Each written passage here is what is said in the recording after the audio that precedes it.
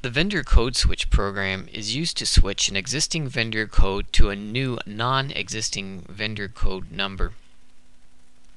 So in other words, if you had vendor A and you wish to renumber it to vendor B, this is the program that you would use to do this. This screen allows for the entry of multiple switches so that you can load up this table at your convenience, exit the program, come back in, load it up with some more switches, and then switch the actual vendor codes at an opportune time. So if we execute query, we can see the various switches that have already taken place, and this can be determined by looking at the update date field here, and since it's populated, that means that the switches have occurred. I want to stress that this is not a merge program, but it is a renumbering program.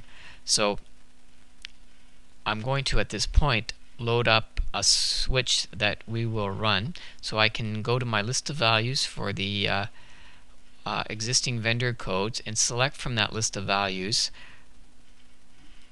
a vendor to switch. So we'll select from our list of values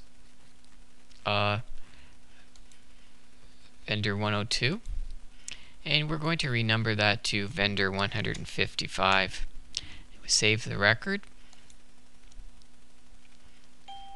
Now once we run the switch, what will occur is that all existences of vendor code 102 in every table in the system, that includes all historical tables and all current tables, such as your vendor maintenance table, anything in purchasing, accounts payable, your invoices, your checks, will all have vendor code 102 switched to vendor code 155.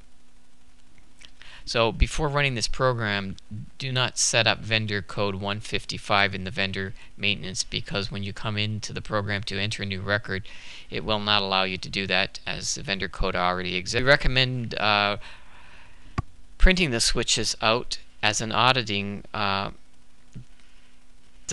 method of keeping track of some of your old vendor numbers, because in your system you're going to have on hand paperwork, that, for example, purchase orders or checks or reports that are going to exist with the old vendor number on them, and if you're going to ever cross-reference back to those, you would probably want to take a look at your print program to see the various switches that have taken place. So that's strongly recommended. So now at this point, we'll click on the Switch Vendors button and begin the switch.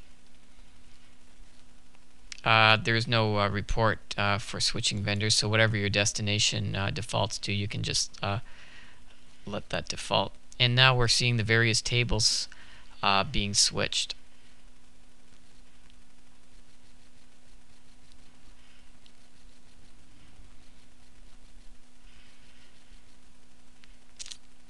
Now the program has just finished, and it will go back to the menu at this point. And we'll come back into the screen, execute query, and we'll see that our update date field for this switch has been populated. So now vendor 102 no longer exists on the system as 102, it now exists as vendor 155. Sometime in the future you can click on the Purge Switches button, and that will delete from this table the various switches. So if you're using this as a cross-reference, you wouldn't want to purge it right away, but if you find the screen becomes too unmanageable with a lot of switches, then you're free to purge the switches. That concludes the tutorial on the vendor code switch.